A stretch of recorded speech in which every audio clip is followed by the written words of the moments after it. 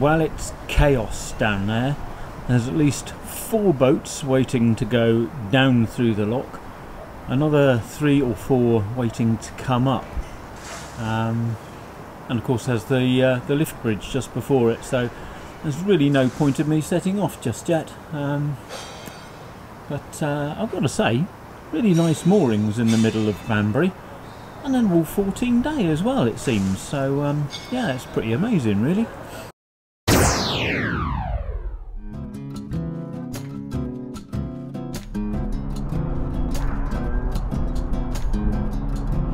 In this action-packed episode, you can see what I get up to with my barge pole. We find out what happens when a lock balance beam breaks. We witness the antics of the local wildlife, have a relaxing cruise along one of the most stunning bits of canal I've been on, and I cruise through Gibraltar and find myself unwelcome in Oxford. Now this looks like it's going to be a bit of a tight squeeze. Breathe in.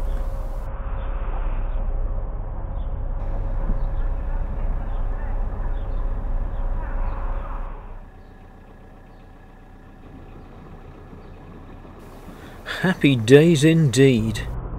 Right, let's see what the score is at the lock. Doesn't look like it, does it? That's really busy here, isn't it? There are still 2 boats waiting to descend the lock, and a pull-in next to the water point. I know, it's nuts, isn't it?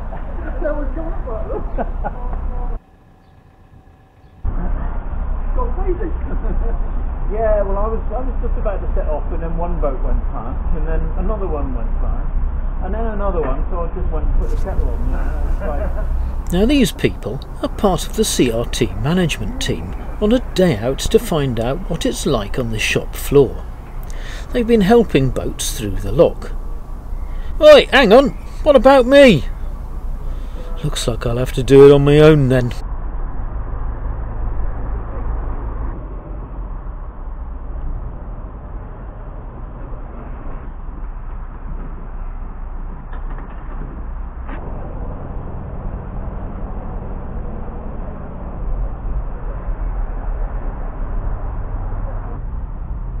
Three boats waiting to go up.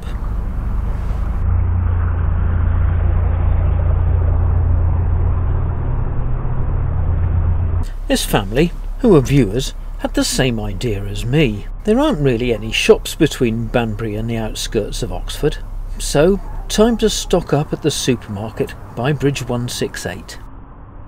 Yep, there I go, and I've left the camera on the boat and running. What a dafty.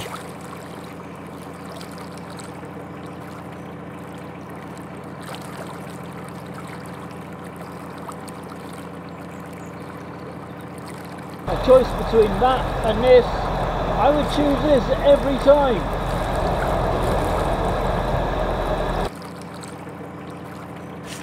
Another derelict Lockie's cottage at Grant's Lock. And fortunately for me, another boater is on hand to send me through the lock. Lots of CRT work going on in the Oxford, just passing a dredger. And some collapsed towpath. This is King Sutton Lock, very pretty lock with a lovely little honey-coloured stone lockkeeper's cottage and a very nice bridge behind the lock too. Very nice indeed. Also known as Tarver's Lock, it seems. There's a lift bridge coming up, it's called Scooby's Lift Bridge. Whoa, Scooby snacks!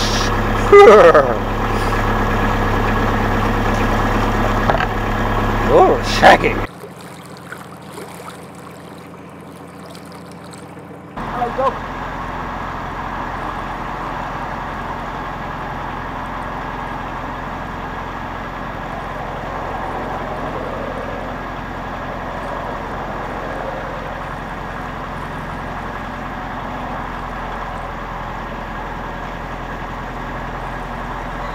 It's far too hot today. I just want to whinge about it. This is a very pretty stretch of canal. Very nice. Very nice. Most of the lift bridges, they're not windlass operated, they're just counterbalanced and left open. That's why they've got chains and ropes hanging from them, so someone can lower them from the towpath side. It does seem a bit dodgy going underneath them, I've got to say. Little did I know it, but those were prophetic words.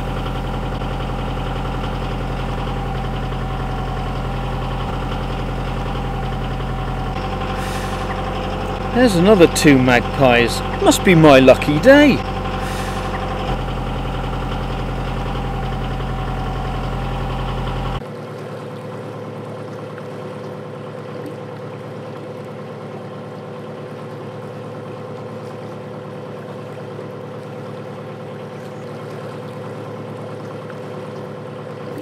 More CRT works with a dredging barge. Are these called joeys? I'm not sure. Just strapping in before Nell's Bridge lock. The lock will take me down onto a stretch of the canal with varying water levels. Quite a restricted headroom on the bridge just below, and you have to check what the water level is down below before you go through. It seems to be alright today. You can see the water level marker on the right. If the river level is high, you might not have enough room to get under the bridge. Always worth checking first. The River Cherwell crosses the canal from the left and into Ano Weir on the right. If the river is in flood, this section can be quite difficult to navigate. Phil from Narrowboat Journeys has some good footage of this, and I'll link it in the description box. Now you'll notice this lock is a rather odd shape. It's actually wide enough for 2 boats, but the drop is fairly insignificant. The next lock down is Somerton Deep Lock, and so this lock needs to put more water into the pound to feed Somerton Lock.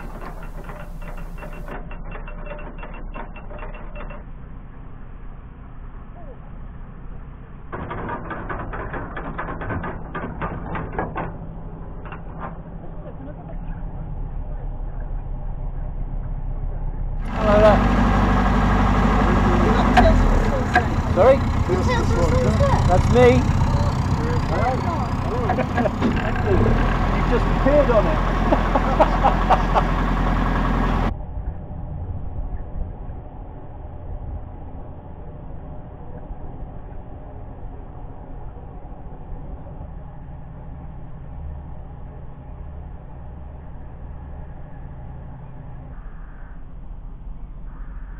And here we have Belcher's Bridge.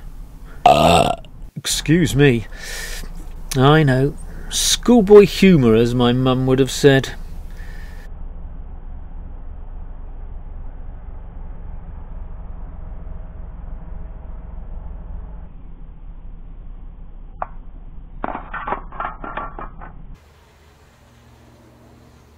What an excellent morning's cruising I've had. It's just been one of those days where it's just absolutely, you know, everything clicks into place. It's just been wonderful. I mean, the moment I opened the stern doors this morning, the first thing I saw was a kingfisher jump from its perch and dive into the water and come out with a fish. I mean, that is just magical. That's a magical start to the day.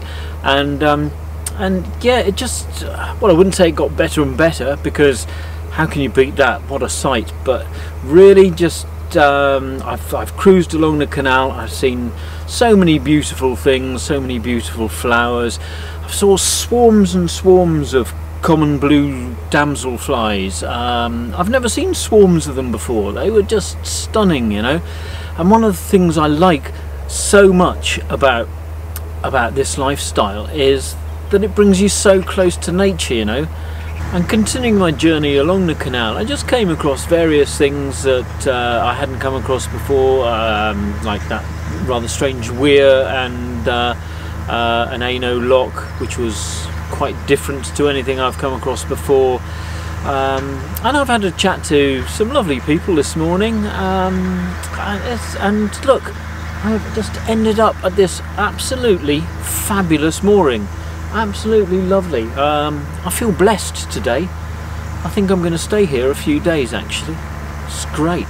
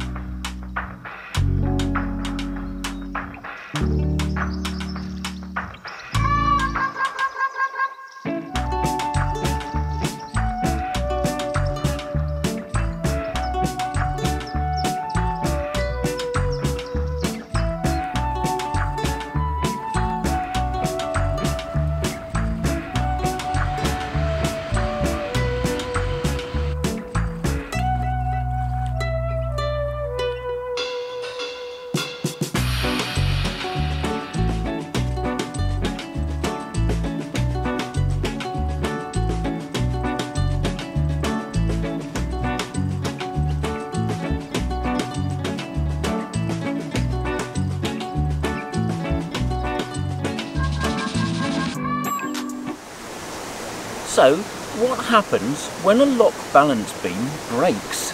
Like this one clearly has. It was reported a few days ago that this was actually sort of dragging along the ground. It's obviously kind of rotted through. They're supposed to last about 25 years, I guess. And this one, well, who knows how long it's made it till the CRT have come along and sawn the whole thing off, and they've been operating the locks for the past few days using ropes. But yesterday they've come up with a new temporary solution, which is a bit of a shame because I wanted to go through the lock and film them sort of opening the gate with ropes. That would have been really quite interesting. And here is the new solution. But now I'm sure this probably doesn't have the correct balance weight, but it's probably an awful lot better to use than ropes. By the time you come through Dashwood locks, it'll all be sorted properly. Easy does it. It's a bit precarious. Did you know this is where the expression "put your back into it" comes from?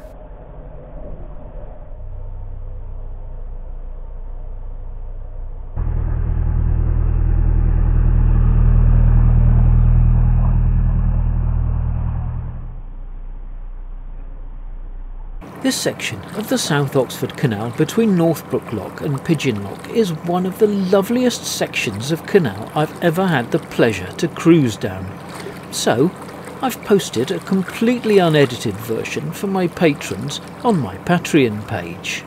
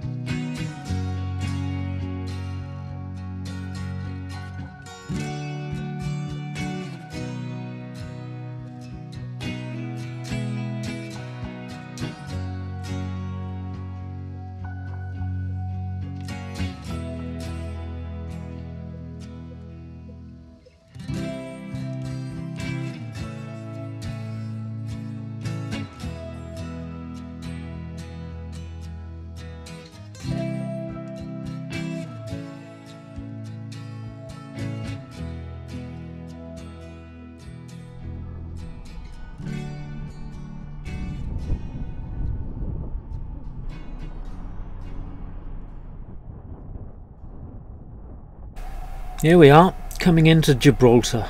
No rock and no monkeys.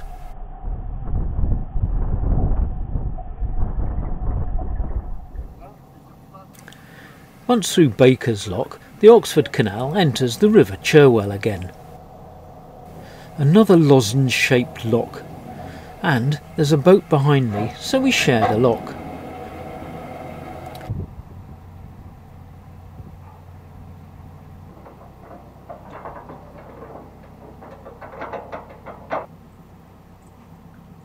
And I wait, and I wait, and I wait.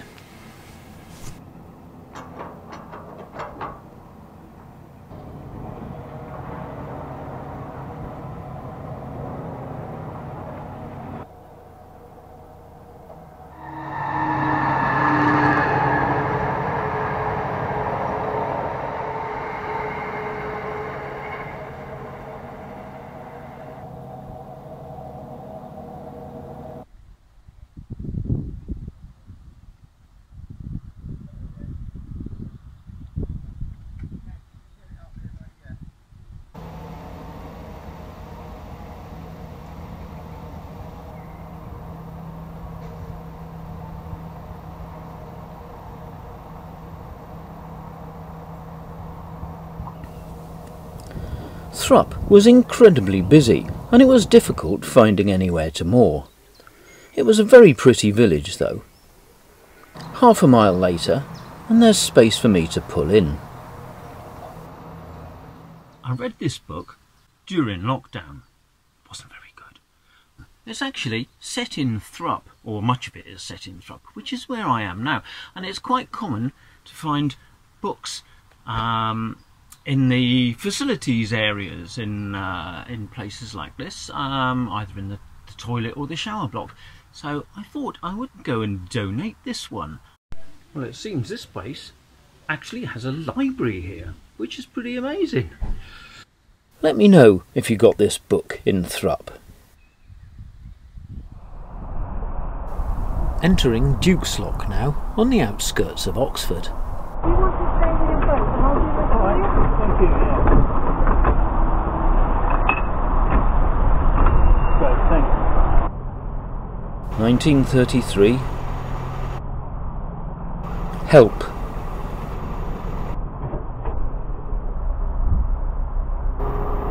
Thank you. Organised chaos. Sorry? Organised chaos. Duke's Cut is on the right, one of the two access points to the River Thames.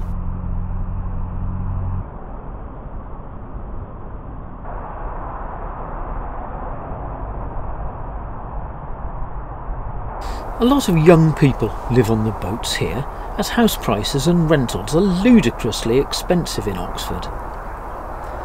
There were no residential moorings and little in the way of facilities for these boaters, and it seems to me they've been pushed to the edge of the city and marginalised. You'd think a city like Oxford would pride itself on equality and diversity.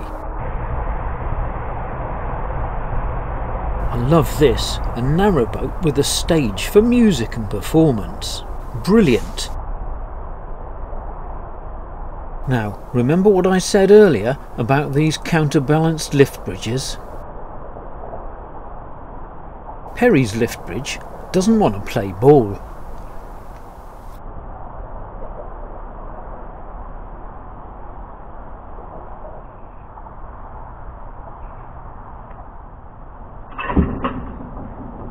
What a pain in the arse. Well, time to put my pole to use.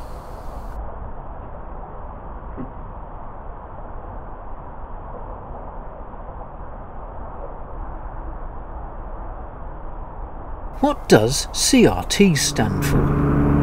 Yep, cycle and running track. I know there are a lot of bikes in Oxford, but personally I think this money would be better spent on facilities or mooring, rather than tarmacking the towpath.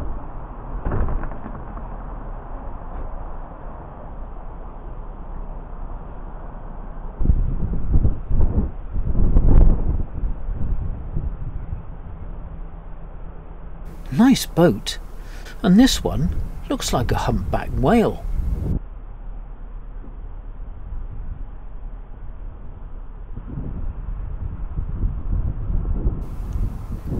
I moored on pins, as there are no rings or piling in Oxford. I was next to Frenchay Road Bridge for a couple of days. Have a look at the mural on the left. Yes, this is a painting using aerosol sprays by Richard Wilson. Stunning.